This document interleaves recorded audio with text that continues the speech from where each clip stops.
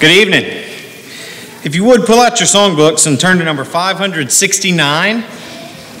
The first two songs I picked out, I didn't realize aren't in our paperless hymnal. So number 569, Sweeter Than All, will be our first song, after which we'll be led in our opening prayer.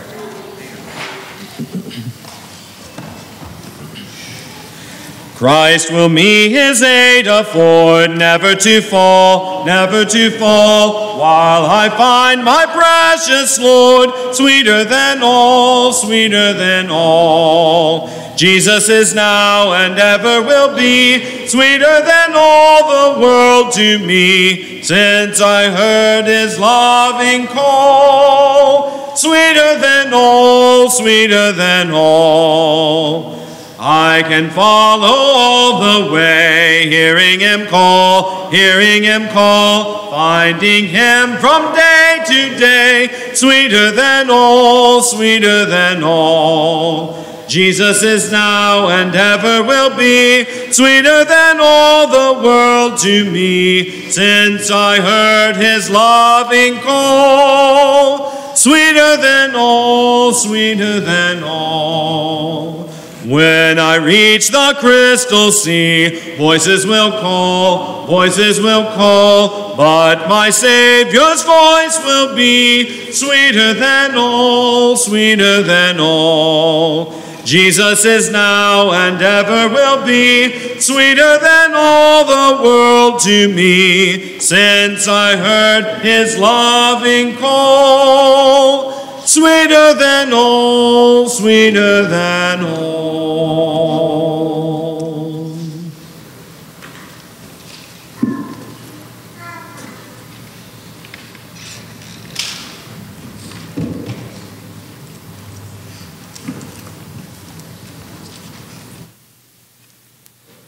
Let's pray. Heavenly Father, again, it is so grateful to be here and to be in the presence of all of these like-minded brothers and sisters in Christ. And Heavenly Father, we pray that as we come together this evening, that we will do all things in accordance with thy will, that we will bring our worship unto you, and it will be pleasing in thy sight. Heavenly Father, there are those who are sick and hurting. There are those of this very number who are suffering from sickness and sickness of their loved ones. And Heavenly Father, we can encourage them and we can support them, but nobody can comfort them like you can. And we ask, Heavenly Father, that you be with each and every one of them. May they lean upon your breast as they go through these trying times. Heavenly Father, we have those who have lost loved ones and are dealing with that loss, and it's hard. Heavenly Father, we know that you will take care of them, but it's hard to be separated from them, and we miss them, and we pray, Heavenly Father, that you will comfort them. Heavenly Father, we have those in this congregation who have walked away. They have walked away from you. They're seemingly out of our reach. But you know, Heavenly Father, that you can intervene in their life. You can use somebody here in this very audience to turn them around. and then call back upon the most precious name in Jesus, and he will forgive them. They can get right back on that same path they've always been on and have that same hope that they've always had in you. We pray, Heavenly Father, that the ones that come in our lives, that we see it, we ask for the courage to step up to the plate and reach out to them like their souls depend upon it, because it surely does. Heavenly Father, we pray that you continue to be with PJ and Mike and others as they help lead us in this worship service this evening. May it be encouraging to each and every one here this day. We ask for the forgiveness of our sins, for it's in Jesus' name we pray. Amen.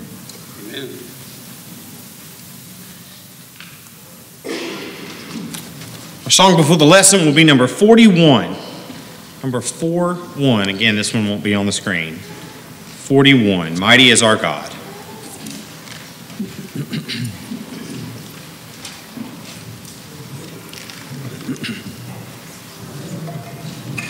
Mighty is our God, mighty is our King, mighty is our Lord, he's ruler of everything. Glory to our God, glory to our King, glory to our Lord. He's ruler of everything. His name is higher than any other name. His power is greater, for he has created everything. Mighty is our God, mighty is our King, mighty is our Lord. He's ruler of everything. Glory to our God. Glory to our King. Glory to our God. He's ruler of everything. Ruler of everything. Ruler of everything.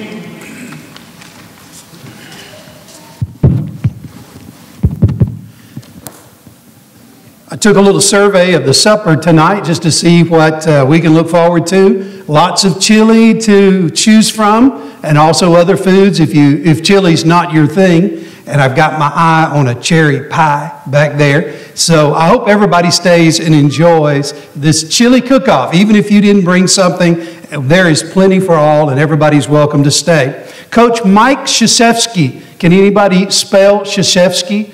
Can anybody tell me how to really pronounce it? Coach Krzyzewski will begin his farewell coaching tour very soon this season. And sometime back when he was talking about in an interview some of the secrets to his success as a basketball coach at Duke University, he said one of the things, or one of the reasons why we've been successful is because of the way we treat our players. He said we treat all our players fairly, but we do not treat them all the same. They're all equal in worth and value as human beings, but they're not the same, and we don't treat them like they are the same. He said, here's one example. If the team bus is ready to depart for a game, and one of the players is missing, it depends on who that player is as to whether we're going to wait for him. If he's a freshman, he's missed the bus. We're leaving.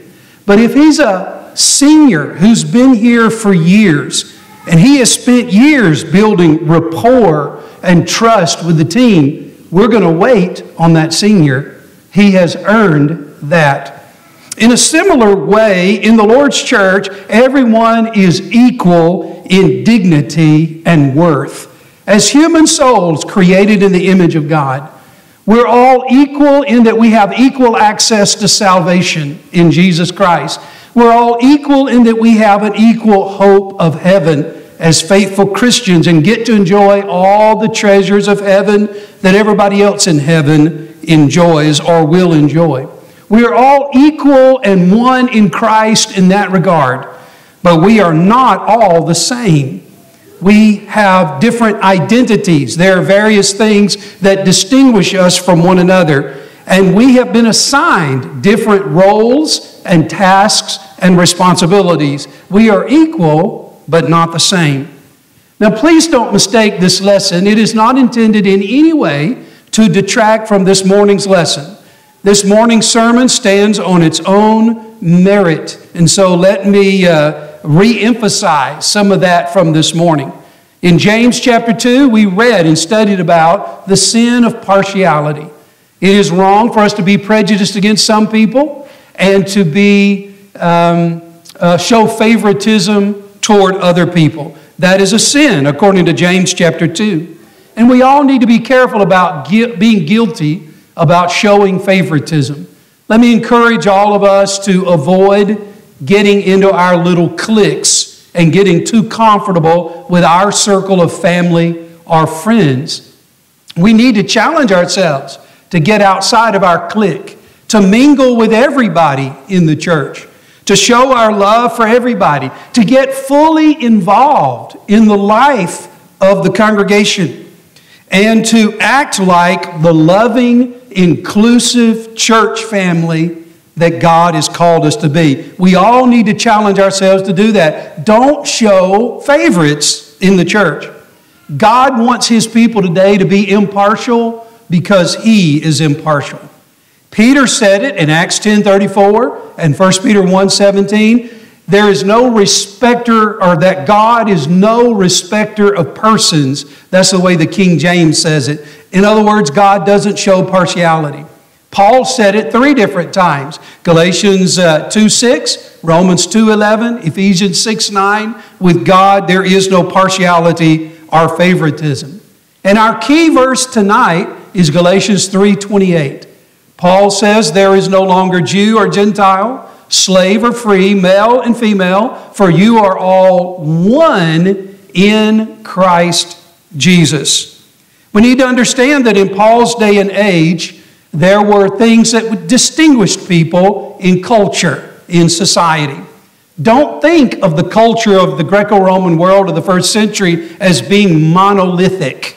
It was not monolithic. Our culture in America is not monolithic, is it? There is a diversity of cultures in our country. And it was like that back during the Greco-Roman world of the first century when the New Testament was written. You had the Jewish culture, which was very, very different from the Greek culture and the Roman culture. And in addition to Jewish culture, you had the Greco-Roman pagan culture as well. So Paul is noticing some of those distinctions in Galatians 3:28. For example, Jewish men, when they prayed certain liturgical prayers, regularly they would include in their prayers, "Thank you, God, for not making me a Gentile, and thank you, God, for not making me a woman." That's the way the Jews were. They looked down upon women. Women were sort of second-class citizens in the Jewish world. It was a little different from that, and quite very different with the Greco-Roman world. But in the Roman Empire, there were more slaves than there were freedmen. That's because Rome had been so imperialistic. They had conquered all these other nations and then brought those conquered people back to Rome and used them as slaves. And Rome of the first century lived in constant fear of the slaves getting organized and educated, because if they ever got organized and educated, there were so many more of them that they could rise up and overthrow the empire. And so they were very oppressive to their slaves to keep them down, to try to prevent something like that from happening. So Paul is saying in that culture, in that world, when we come into Jesus Christ, we're not going to have different levels of value or different levels of importance like out there in the Jewish world and out there in the Greco-Roman world. In the body of Christ, we're going to be one. We're going to be equal. But he did not mean that we're all the same. We know that from the immediate context of Galatians 3:28. We know that from the context of Paul's other writings, when we examine the entire Pauline corpus. We also know it when we examine the rest of the New Testament and the Bible. When we look at this verse in all of its context and its concentric circles of context emanating out from it, we know that Paul did not mean that we lose all distinction in Christ Jesus. When we get baptized, we don't lose our gender. We still have gender. Gender is very important. In the beginning, when God made humanity, He made humanity male and female. And folks are confused about that in today's world. But God's Word stands. God makes people male and female. And in the animal world, we see the importance of that. Folks, if you buy a rooster expecting eggs, or you buy a bull expecting milk, you're going to be sorely disappointed. God created humans male and female, and we don't lose that distinction in Jesus Christ. When we get baptized into Christ, we don't lose our ethnicity. We still are ethnically what we were before we came into the body of Christ. And we don't lose our change, our socioeconomic status when we come into the body of Christ either. There are so many things that help determine our socioeconomic status in our culture and in our world. Things like opportunities and blessings. Not everybody has the same opportunities and blessings. Not everybody has the same intelligence. Not everybody has the same talents and abilities. Not everybody has the same desire. Have you tried to order food at a fast food restaurant lately with the shortage of workers? Not everybody has the same work ethic. I'm hearing there's a big shortage around here of school bus drivers. Not everybody wants to do that kind of job. Some people don't want to do any kind of job. People have different level of desires and different levels of work ethic. That's what determines socioeconomic status. Nowhere in Scripture is it mandated that we must ensure equal economic outcomes regardless of ability and desire and work ethic. I find it very interesting when Jesus tells the parable of the talents. And talents are not abilities, talents. They're not coins either. They're weights. Talents are weights where you put the weights on one side of the scale to measure out money or gold or silver on the other side of the scale. So talents are measurements or weights of money. And it's interesting that in Jesus' story, the master divides up his talents among 3 different servants according to their ability. He gives one man 5 talents because evidently he's got more ability than the others. He gives one man 2 talents. He gives one man 1 talent. And they're not criticized because they have different abilities, but he divvies out his money according to their ability. He goes on a trip and he comes back and calls for an accounting. And the 5-talent man has turned it into 10. And the 2-talent man has turned his into 4. But the 1-talent man was afraid and he hid his money and he didn't invest it or do anything with it. So all he's got is just that 1 talent left. And that man is condemned by the master, and his talent is given to the 5-talent man. And the 5-talent man and the 2-talent man in the story get the same blessings, the same promises, the same rewards identically. I find it very interesting that in the church at Thessalonica, there were Christians who were so convinced of the imminent return of the Lord that they quit work and were just sitting around waiting for the Lord to come back. If the Lord's going to come back any day now, why go to work? Let's just wait for the Lord to come back. And as the Lord's coming was tarried, they ran out of money. And then they started running out of food. And they expected the church to feed them. And Paul said, don't you feed them. Don't enable them. Paul said, if you don't work, you don't eat. He wasn't talking about people that couldn't work. He was talking about people that could work but refused to work. And Paul said, you don't let people mooch off the church. If you don't work, you don't eat. And so socioeconomic status doesn't change just because we get baptized into Jesus Christ. We don't lose our distinctions, but what it means is that we're all one. We're all equal in Jesus, regardless of our distinctions. In Christ, we are one. Incidentally, we need to take just a moment to notice the verse right before our text tonight, verse 27. How do we get into Christ? Paul says, for as many of us as have been baptized into Christ have put on Christ. What do we get in Christ? Ephesians 1 verse 3 says, all spiritual blessings are in Christ. So that's where our equality is. Our equality is not in gender and socioeconomic status or any of these other things. Our equality is that we get all the same spiritual blessings. We're all one in value and worth. There used to be a wall of separation between Jews and Gentiles under the Old Covenant.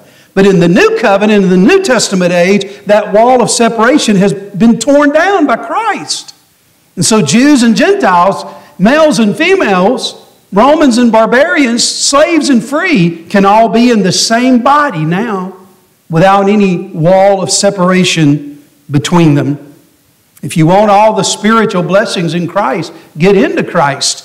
And there's only one way into Christ, and that's to get baptized into Jesus Christ. Folks, we have to make judgments. We have to make judgment calls. We have to make distinctions. We have to discriminate. We must. We're called upon to do so throughout Scripture. Let me give you just a few examples. I understand we looked at James 2 verse 4 this morning, but it doesn't warn against making any and all distinctions. It warns against making distinctions as judges with evil thoughts. That's the kind of discrimination that is condemned. I know Jesus says in Matthew 7, verses 1 and 2, judge not that you be not judged, for with what judgment you judge, you shall be judged, and with the measure you use, it will be measured back to you. But Jesus' note is talking about the kind of judgment that's wrong is not any and all judgment, but the kind of judgment that you dish out that you don't expect to get back. That's wrong kind of judgment. And he goes on to explain further in verses 3 through 5. And why do you look at the speck in your brother's eye, but do not consider the plank in your own eye? Or how can you say to your brother, let me remove the speck out of your eye, and look, there's a plank in your own eye? Hypocrite! First remove the plank from your own eye, and then you'll see clearly to remove the speck from your brother's eye. Jesus is not condemning any and all judgment. He's condemning hypercritical and hypocritical judgment. Later in that same chapter, staying in Matthew chapter 7, he says in verses 15 and 16, beware of false prophets. How can you do that if you don't distinguish between people? If you don't discriminate between truth teachers and false teachers, how can you beware of false teachers? In verse 16 of Matthew 7, he says, you'll recognize them by their fruits. No, we're not supposed to be hypocritical judges, but we are supposed to be fruit inspectors. There is a difference. We have to make distinctions. Jesus said it another way, be wise as serpents and harmless as doves. We must discriminate on spiritual grounds, but not on carnal grounds. In Proverbs 22:24, the Bible says, make no friendship with a man given to anger. Well, if I'm not supposed to get too buddy-buddy with a high-tempered man, how can I distinguish who's a high-tempered man from one who isn't? Unless I make a judgment. And in 1 Corinthians 15:33, the Bible says, be not deceived, evil communications corrupt good morals. And in that context, the evil communications is false teachings. So how can I avoid false teachings that will corrupt my good morals if I don't make judgments, if I don't discriminate between those who teach the truth and those who teach that which is not truth? And in 1 Timothy 5, verse 17, Paul says, let the elders who rule well be considered worthy of double honor, especially those who labor in preaching and teaching. Now, in the first place, not everybody can be an elder. Elders are specially chosen men who have met certain qualifications and have been duly appointed to lead the local congregation. Deacons are a special group of people. Not every man can be a deacon, a special ministering servant under the oversight of the elders. We make distinctions. Elders, deacons from the members of the congregation. And then among elders, some might be worthy of double honor. That's a distinction you have to make as well.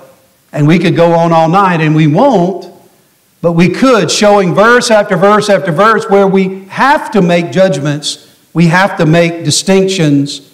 What Paul meant was not that we lose our ethnicity or our gender or our socioeconomic status by coming into the body of Christ. What he meant is we all have equal access to spiritual blessings in Christ, regardless of what our ethnicity is or our socioeconomic status or our gender. But there are distinctions to be made. We are equal in the church, but we are not the same. Some years ago, there's a friend of mine who's an elder in a congregation in Corinth, Mississippi. His son was a starter on the Corinth high school basketball team, the Corinth Warriors, and they won the state championship. And I didn't get to see them play, so I asked him, it was John Dodd, and I asked him about his son and how he enjoyed playing on that team. And I remember John saying, well, he was a role player on the team. And what his dad meant was, as a role player, is he was not a scorer. That was not his job. It was his job to help get the ball up and down the court, to facilitate the ball around, to pass it around, and to play defense. That was his role. And he accepted that valuable role on that state championship team. And I have no doubt but that if he had resented that, if he had felt unequal or mistreated or been done unfairly, and there had been contention over it, I have no doubt but what they would have failed to have won the state championship. They were a championship team because everybody on the team had their role and knew their role and did their role as an equally valuable member of the team, and yet different and not the same. There is wisdom in that to be applied even in the church. In Christ, we're all one, equal in the sense of value, and all get the same reward in heaven, and yet not the same. Both lessons today go perfectly together, like hand in glove. Now we're going to take a little Bible Bowl quiz in a little bit on Romans chapter 6. So here are 4 verses to help you out with that. Do you not know, Paul asked, do you not know that as many of us as have been baptized into Christ, there it is again, Paul is consistent in how to get into Christ in all of his teachings. That as many of us as were baptized into Christ, were baptized, that word baptizo means immersed, submerged in water. We're baptized into his death. Therefore, we were buried with him through baptism into death, that just as Christ was raised from the dead by the glory of the Father, even so we also should walk in newness of life. Will any of the questions come from these verses tonight? Yes, all right. I haven't seen the test. I don't know. 2 more.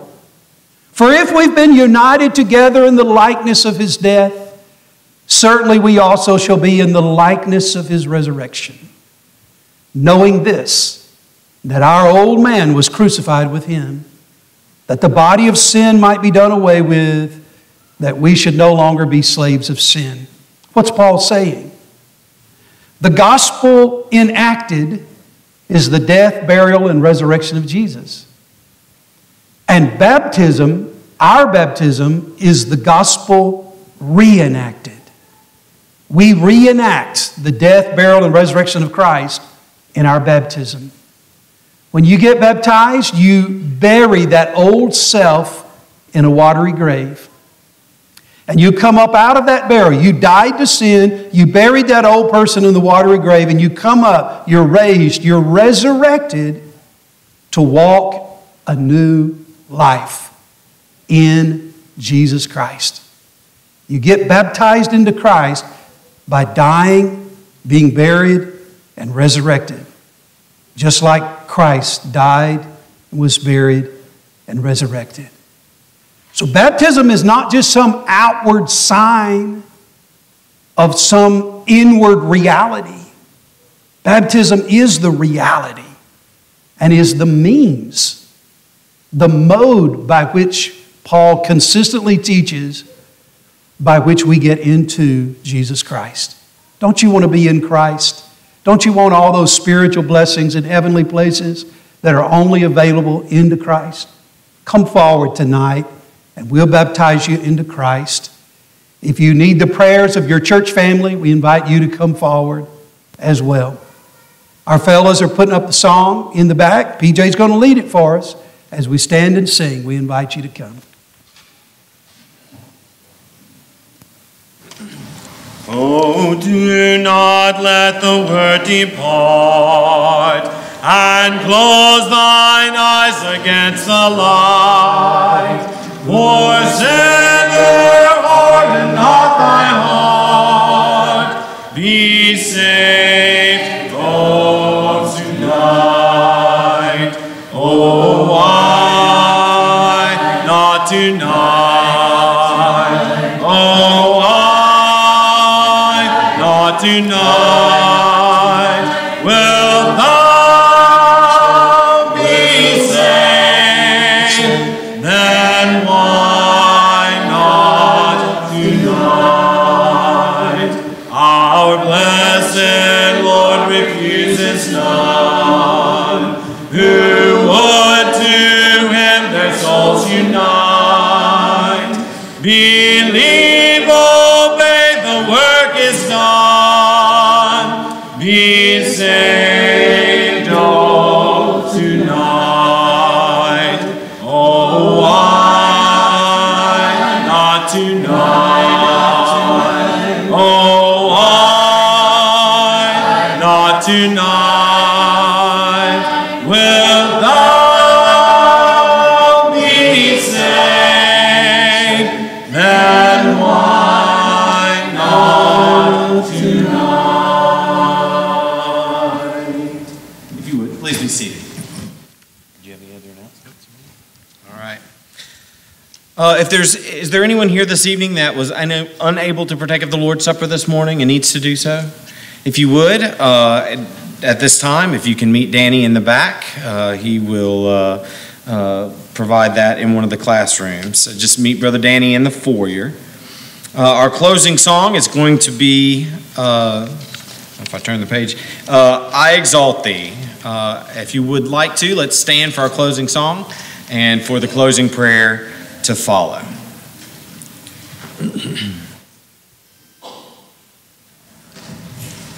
For thou, O Lord, art high above all the earth. Thou art exalted far above all gods. For thou, O Lord, art high above all the earth. Thou art exalted far above all gods. I exalt thee. I exalt thee. I exalt thee. Oh,